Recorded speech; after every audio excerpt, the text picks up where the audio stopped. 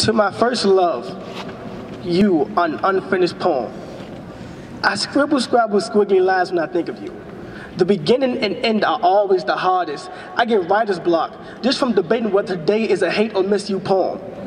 There are a million haikus with hints of your personality, so many unlived tears waiting to taste oxygen, so many thoughts of how your smile is a paradox in my life, so many rough drafts of middle fingers erected towards you.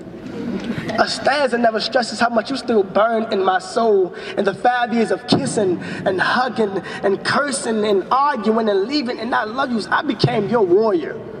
Protecting your glass heart from any rock-hard lovers, and you became my favorite thing to write about. The first day we met, fireworks sparked themselves. It felt like Independence Day on Christmas in the middle of spring. You became my everything.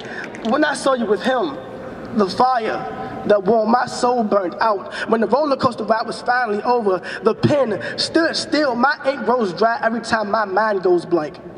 Every time the thought of us actually being over crosses my mind, the foul stench of your love is somewhere in me and in another man I thought was my friend. This gorging pain sleeps inside of me, torturing my intestines, reminding me that I would never be able to rid my body of you. I hate that I love you, hate that I'm not strong enough to release you from my spirit, and these pills I've been swallowing just make me love the way this hurts. This pain somehow soothes the mind but doesn't calm the soul. The notepad I scribble on won't seem to do my heart justice. You destroy all of me and yet it still loves all of you.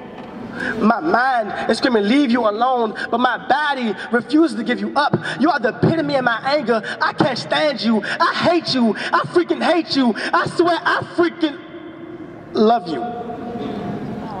But I can't keep drowning myself in sorrows. Can't keep trying to swim in the pool of your shallow love. Me and my heart fight like cats and dogs, and my mind is the judge of who's winning, scratching at my love to keep it from barking your name. No more writing about you. No more constant daydreams in my mind and bullying my heart. I surrender myself.